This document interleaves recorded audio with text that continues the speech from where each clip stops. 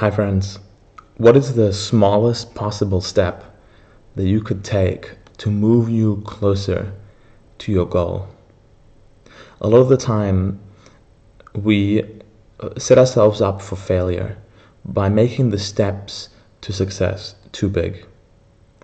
And there's many different principles that point us in a direction where we try and set extremely small steps.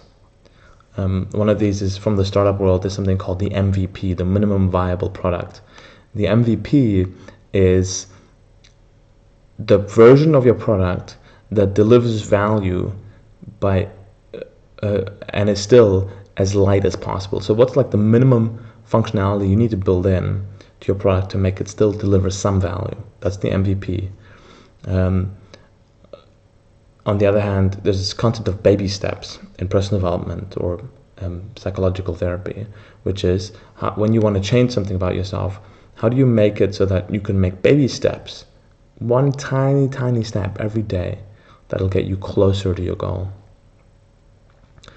I find this idea very powerful because a lot of the time we try and set ourselves these massive goals and we want to achieve something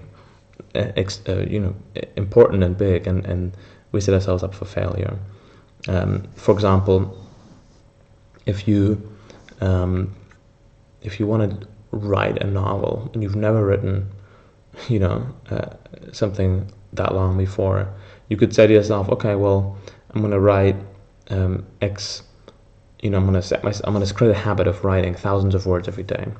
Or you might say to yourself, actually, what's the baby step is, what if I set myself up a habit that I will sit down at least once and write something, at least one sentence every day? Now that's a baby step. That's easy. You can do that for sure.